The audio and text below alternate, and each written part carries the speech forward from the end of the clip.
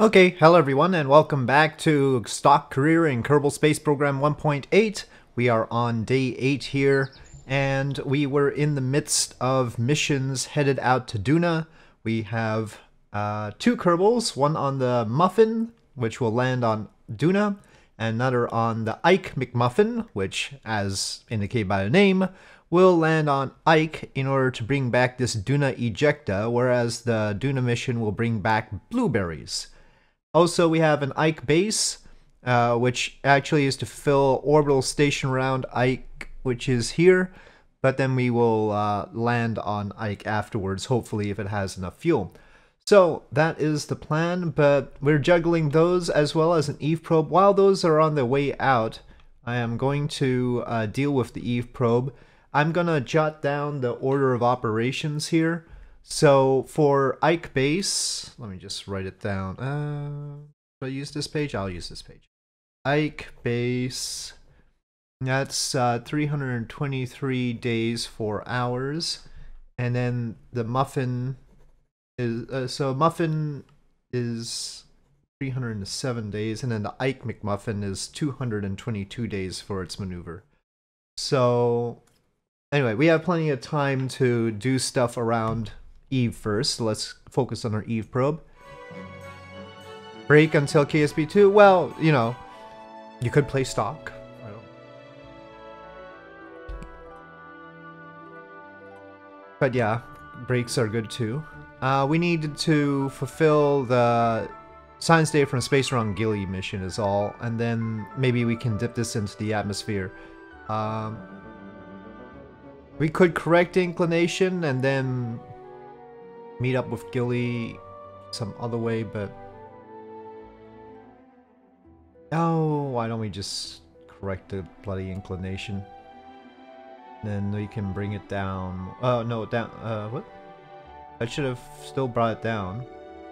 Wait, that's the retrograde marker. This is the prograde marker. Okay. They both seem to be doing prograde. Now pushing this in does retrograde. Pushing this in also does retrograde. I don't understand. Oh, for all mankind. Okay. Yeah, no, I hate alternate histories because they always get aspects of it wrong in order to come up with their own particular view. Look, okay, so I'm gonna take this and pull down with it. Okay? And that increased our ascending node, right?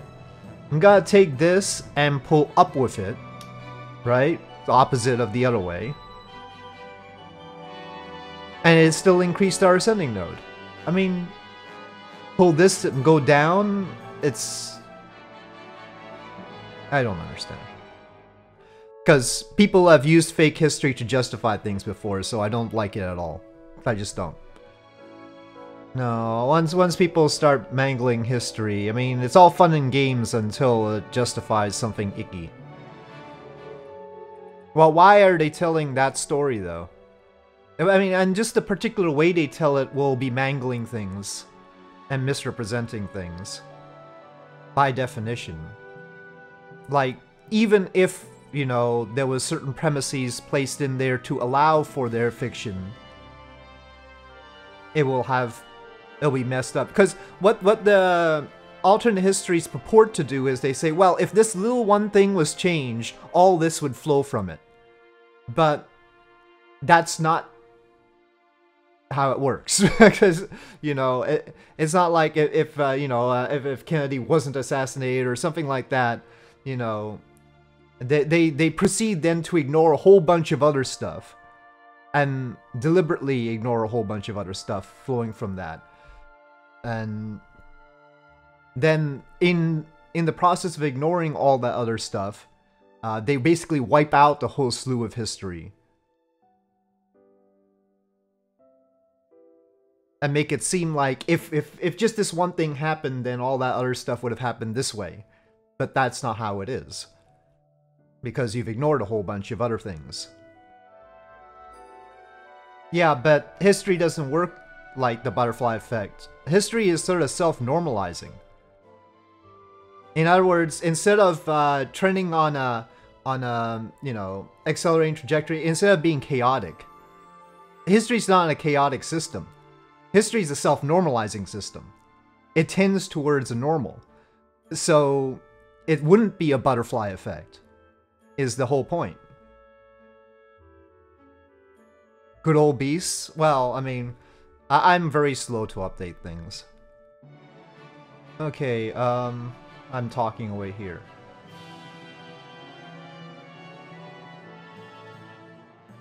There's an alternate universe. It doesn't matter. Well, if it are people, we wouldn't have survived as a species if history wasn't self-normalizing. I mean, if it trended towards chaos on a single change, then we would just rip apart. I mean, you can't have history be a chaotic system.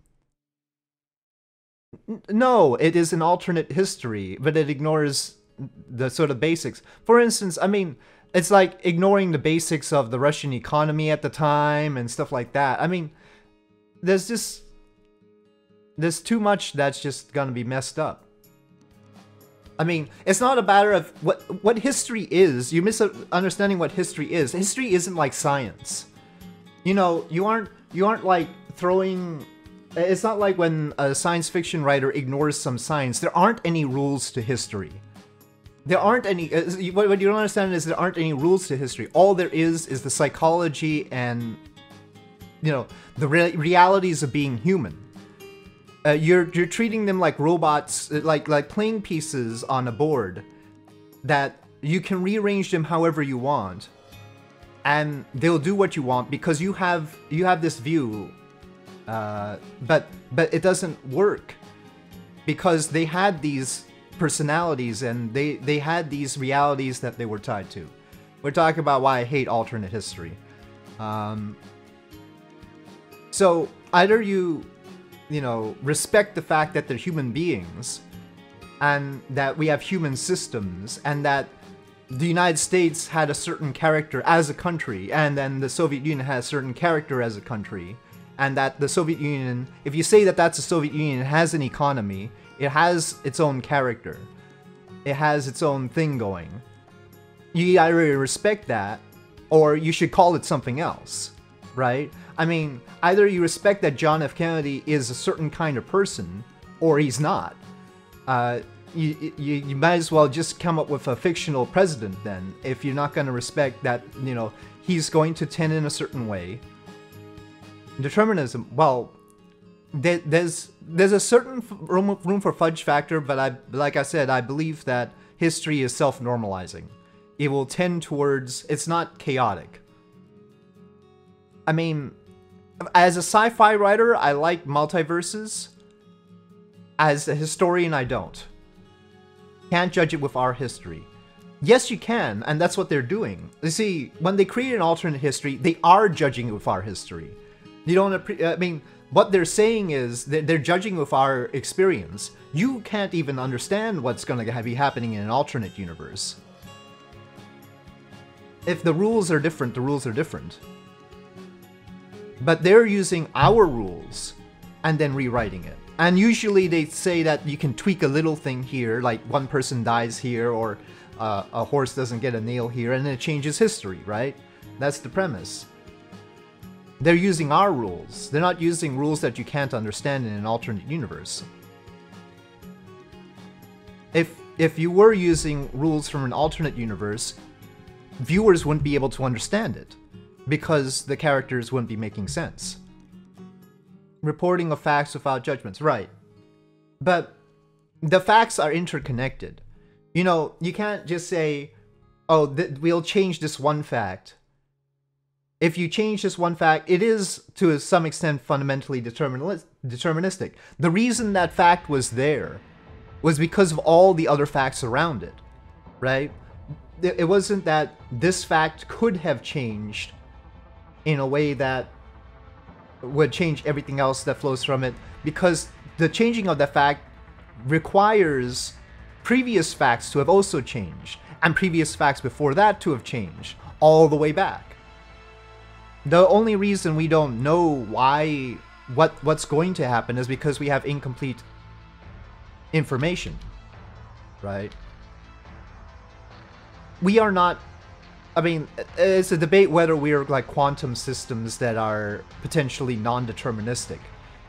But that's less of a problem if, when you aggregate all our little quanta, right? I mean, because we're like averaged out, we tend to be more deterministic.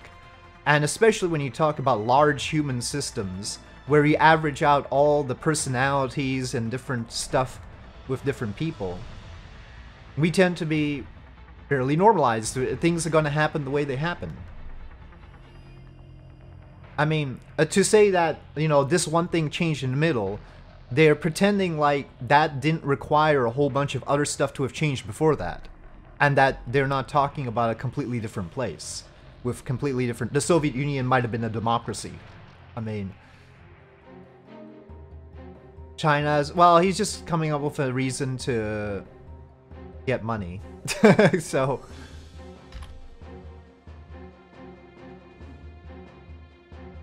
I appreciate his efforts, but... And actually, that's why I sort of support not necessarily cooperating with China, because we have to have that sort of competitive thing. Fear as a motivator is the only time it ever worked. The only time we actually went to the moon was when we need competition. I mean, I don't know about fear, but we need some competition. Populations evolve, not in... Right, exactly. So you're summing over large groups of people. I mean, a person can be very chaotic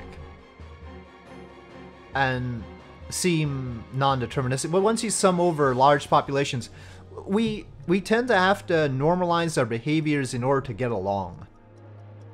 And we have to make ourselves more predictable in a society in order to get along.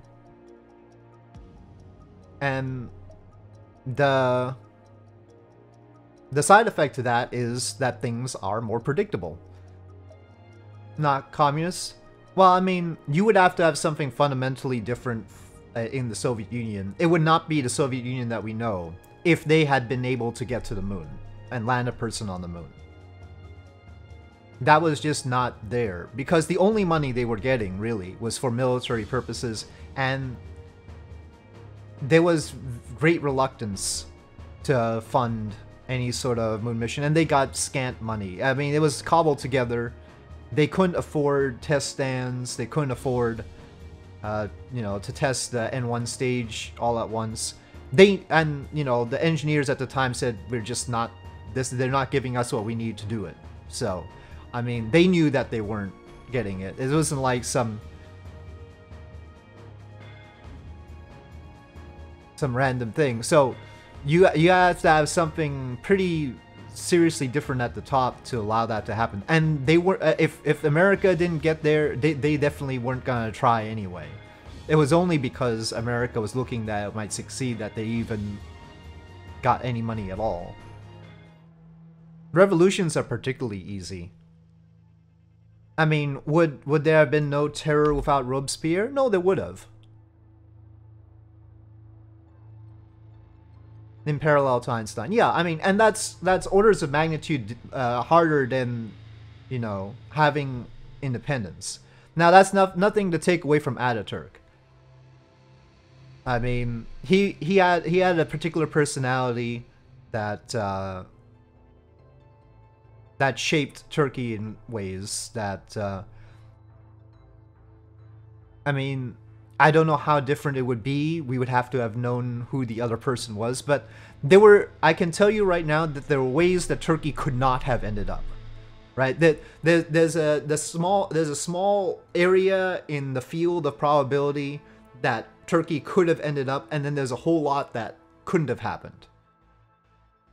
And it's actually a fairly tight circle what can happen to a given country at any given time. And it's not very broad. Turkey could not have gone to the moon, right? I mean, you can create whatever alternate history you like, but it just isn't. They're just factors, you know. Istanbul's nice. It's an epic place. Walking on the sun, right?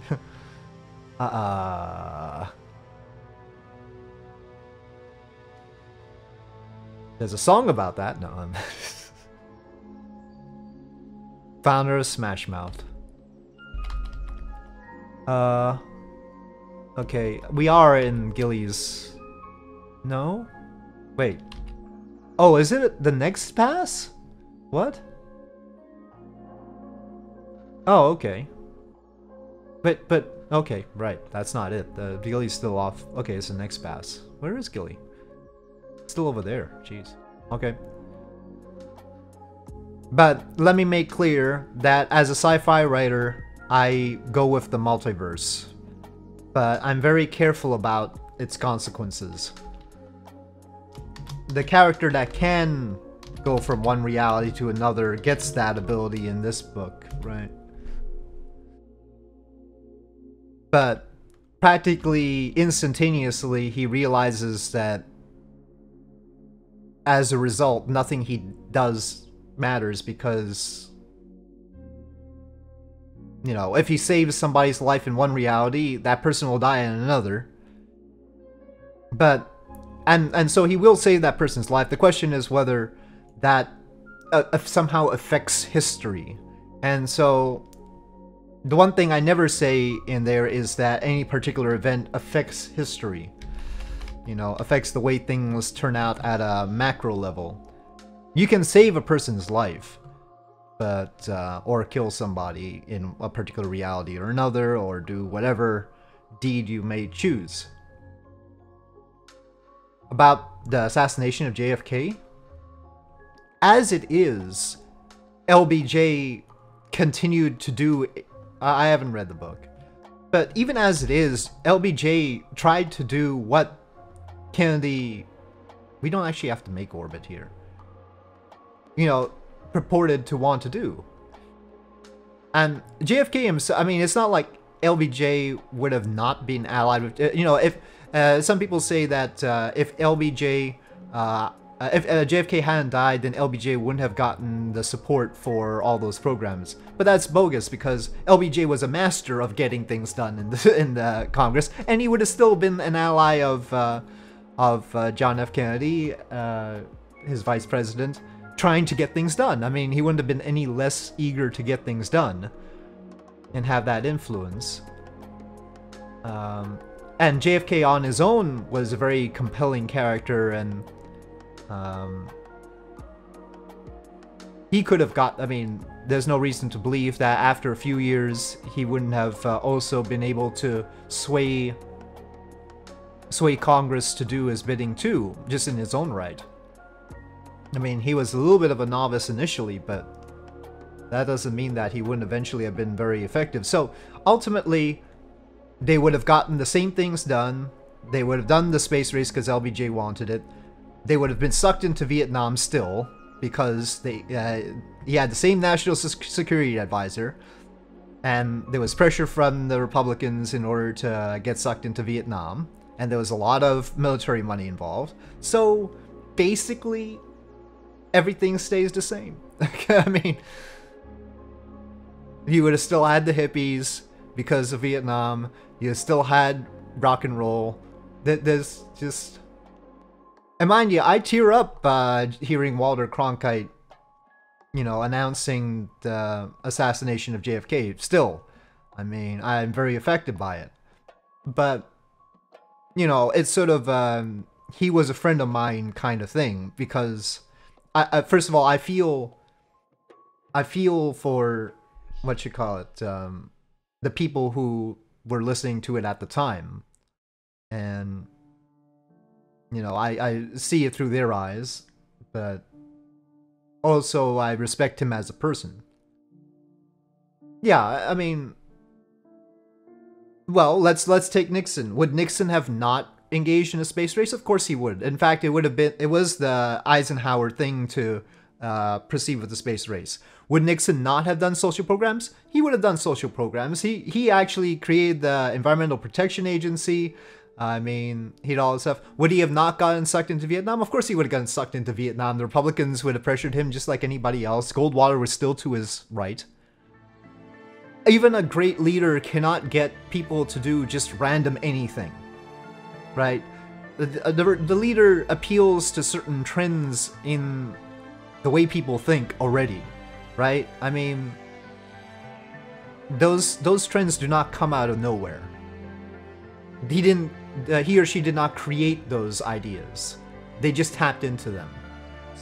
Now, you can go, well, but what if the Soviet Union didn't launch Sputnik first? That is a societal thing. That's a large-scale thing. That's not a one-person making a difference thing. And then once you get into something that big like the Soviet Union launching Sputnik first, there's a huge array of reasons why they launched Sputnik first. And then you've got this huge compounding sort of change in chain reactions if you try and change that. So you can't just change Sputnik not happening. There's just thousands of good reasons why Sputnik had to happen right there. So wouldn't have actually changed anything. But yeah, but still, that's one that you can't touch very easily. Oh, the mirror mod. Oh, did I get that link? I didn't even catch that, Barafel. Sorry. I think last night I was a little bit in over my head on many things. Can I get you to link that again? If you have it ready. Anyway, we have to do science around Gilly. Deeply reprehensive of the United States and would have justified the space race. Well, it wasn't Russia that justified the space race. We justified the space race. They felt that they won the space race. But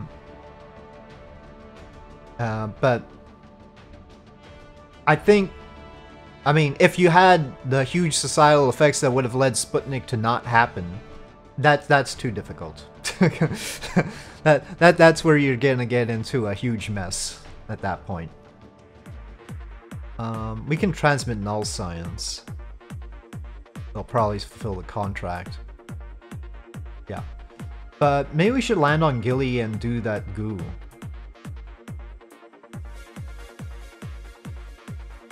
I mean, we've got 4 goo, but transmitting goo sucks. But I guess while we're here. And Gilly takes a long time to land on. What, the guy with the fireworks chair? I'm just gonna point it directly at the ground, because otherwise it's gonna take forever to actually hit Gilly. One of the reasons why space accomplishments were such a big PR boost. It was a much bigger PR boost in the Soviet Union than it was in America. You know, American public wasn't really that captured by the space stuff, but the Soviet public was very enthusiastic about it. That's one of the things, one of the bigger factors involved. Preferably from engineer problems and solving it. It's difficult because engineers, you know, don't, and you have to sort of pick an area. I have a book by a guy who worked on the engines on various, like the J2 and F1 and all that stuff.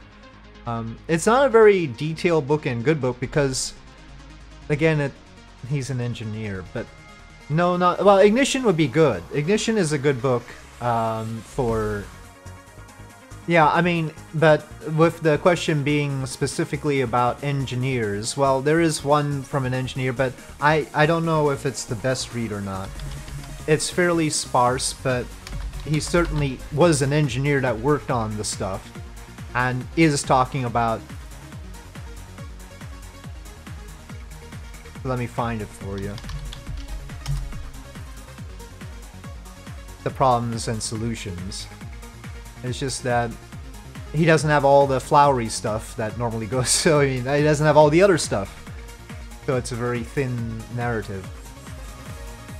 Just because the property is on somebody, I mean, the, what you got? Baikonur is leased, so it's still technically Russian territory. It's like a, sort of like an embassy.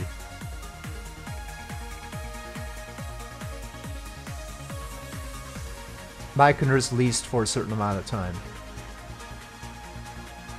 So it works as, well, okay, it depends if some of the other stuff is outside of Baikonur. There's this one by Tom Kelly, and Tom Kelly really was the lead engineer on the Apollo lunar module. Oh, don't worry. I mean, the reason I burned straight to the ground is that Gilly takes forever to land on.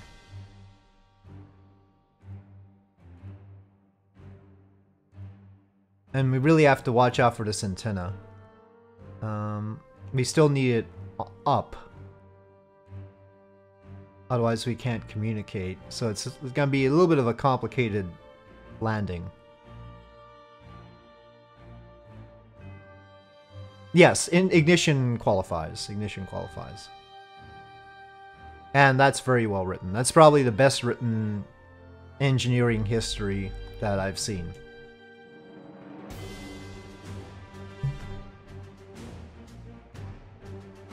It might, but this probe has technically completed its mission already, so everything else is gravy.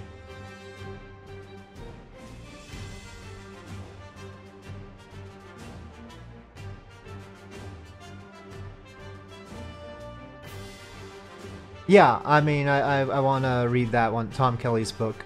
I mean, if you guys have seen From Earth to the Moon, there was an entire episode that included, you know, Tom Kelly designing the lunar module, right? I mean, they had a whole montage of him trying to reshape that thing. I don't know if you guys remember that episode. And him standing proud. So he was a big character in that series. And for him to have written a book on it is pretty good. I didn't get to, that was a little bit early for me, Barafel, to watch the Antares launch. Yeah, New Gilly texture is pretty decent. Person who didn't know the answer. Yeah, people need to be encouraged. I mean, that's sort of what I try to do in my videos. Show that I don't know the answer, I'm trying to figure things out. It's amazing how many people are really offended that I don't already know the answer. But a Turkish cosmonaut? I'm surprised they didn't have one already on a well, I guess you know, they weren't really part of that. They weren't really non-aligned, so they should have had one on a US one though. I'm shocked that they didn't launch in a space shuttle at some point. Always know the answer because expert, you know, on YouTube you normally think of experts, right? I mean, you go like, you know, the Scott Manley, you know, he's telling you all about the game. He's telling you things about the game that even the game developers didn't know, right? That's how YouTube usually works. Yeah, well, a lot of people aren't used to that. Oh, well, the mission is already complete. We already transmitted science from space around Gilly. I'm just trying to land on Gilly as a bonus, Bill. But we have to watch out for this antenna. I don't know, you could probably make a deal with SpaceX, too.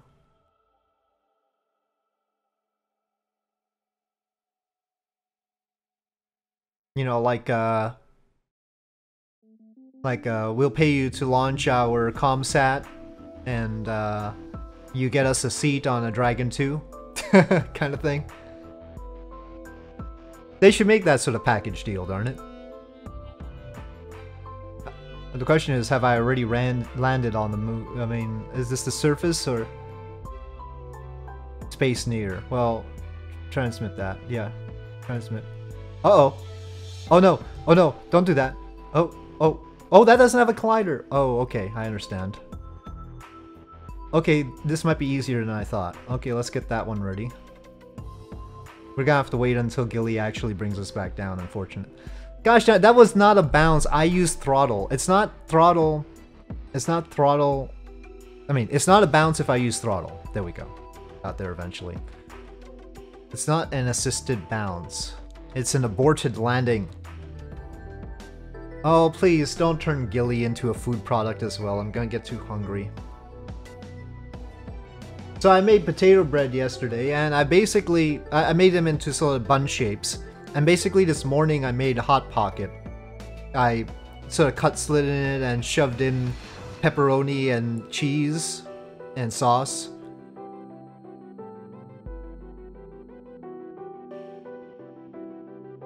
And you know the wonderful thing about making your own Hot Pocket?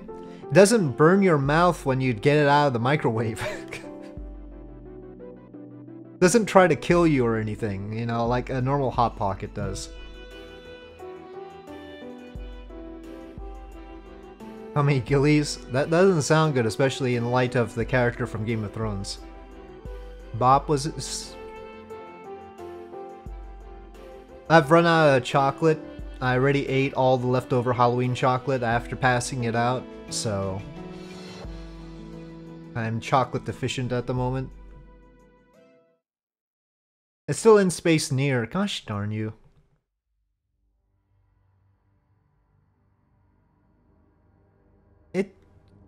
Stop it. Stop with the bounce.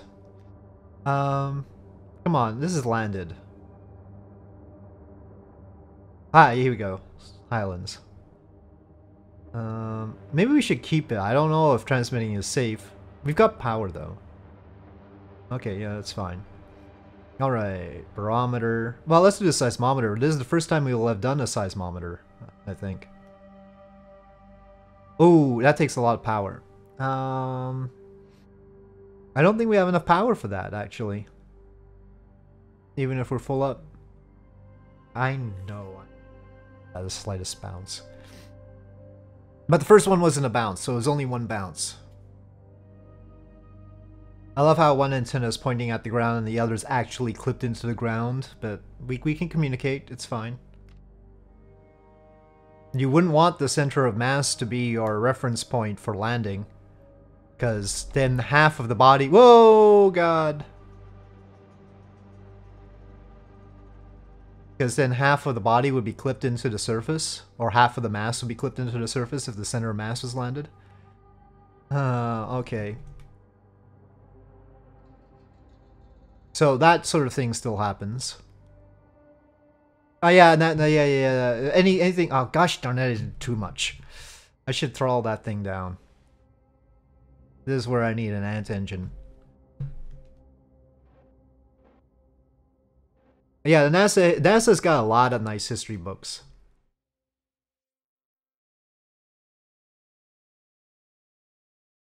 There's a monolith here? And how do you use the probe core to find a monolith? Little cow? Oh. I did not know that.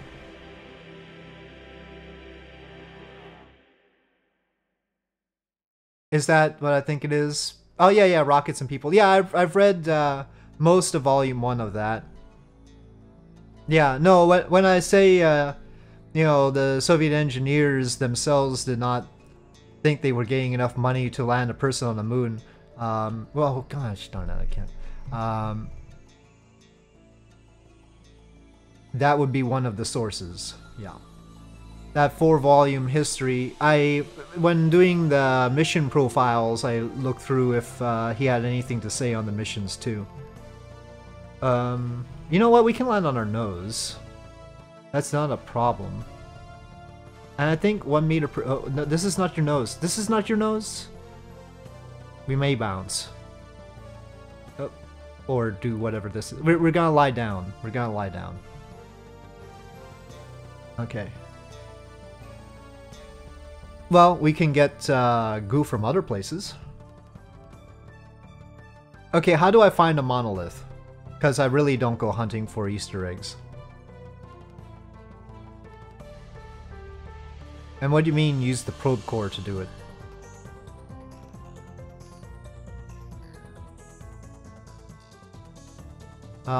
You need to use KerbNet thingy built in all probe cores. Okay, well, probe core. In KerbNet access. I've never used this. It's like, see, I never run out of things to do in Kerbal Space Program because I willfully ignore half the things. Alright, so what am I supposed to do?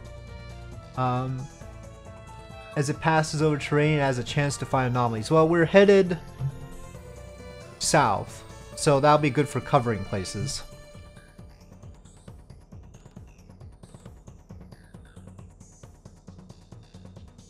High polar orbit. What am I looking for on it? Oh, okay, yeah, let me move it. I guess I can close this right now. You have to have upgrades to use anomaly? Oh, okay. So I don't have the power. I can find it with this core? Okay. So if I just keep going, eventually I'll find it? Is that what you're saying? Oh god, but it's gonna... Gilly is the last place I want to do anything like this on because it takes forever because of the time warp restrictions. Gives you... I don't want random tech though. I don't know. Maybe we should wait until the end when I already have all the stuff unlocked. There's like a dot right in the middle of that circle there on Eve.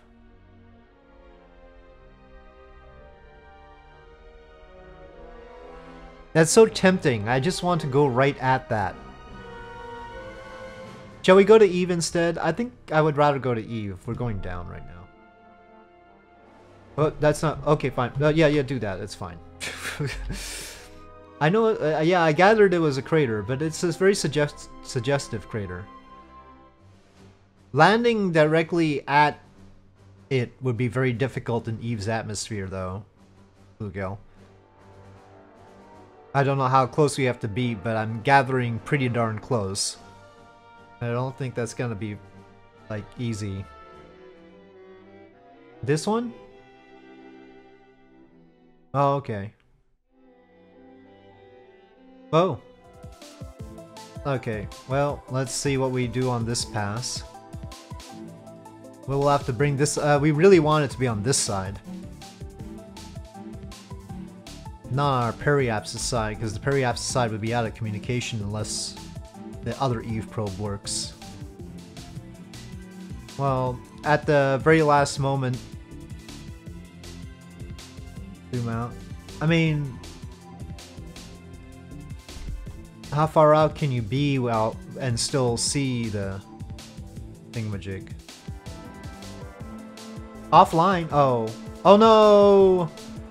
Oh no! We lost communication right when I was burning.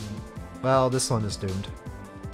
Well, it'll be in whatever orbit it ends up in after we finish this burn. Which should still be in orbit. But... it'll be... just scanning and not doing anything else.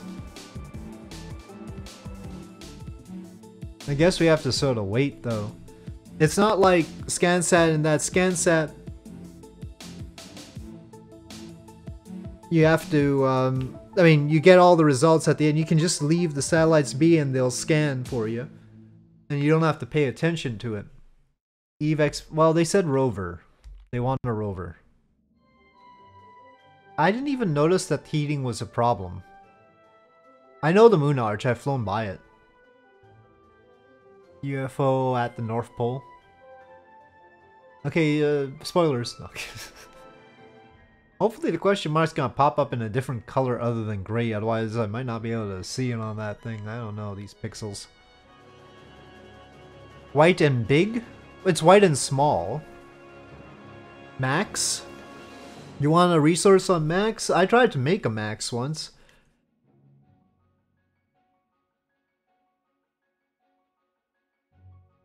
Let me see if I can find the page that had Max. It was bren.ru, but it was a particular page on it.